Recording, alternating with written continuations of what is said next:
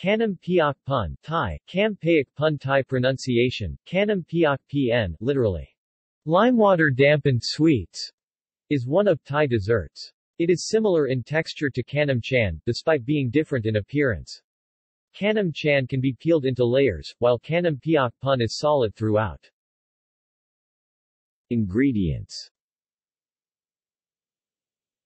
It is made with rice flour, palm sugar and precipitated limewater, na pun crtgs, nam pun sai, Thai pronunciation, na acute mpn saj. The word pun, lime, gives sweet its name. The mixture is often thickened using arrowroot or tapioca starch. As a coloring, charred coconut coir, fiber from outer husk, or crushed pandan leaves may be added. The mixture is then heated on the brass pan before allowed to set on the tray. Grated coconut may be sprinkled as desired. Significance.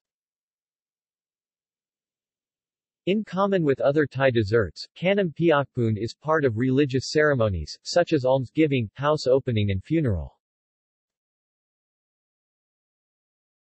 See also: List of Thai desserts. References.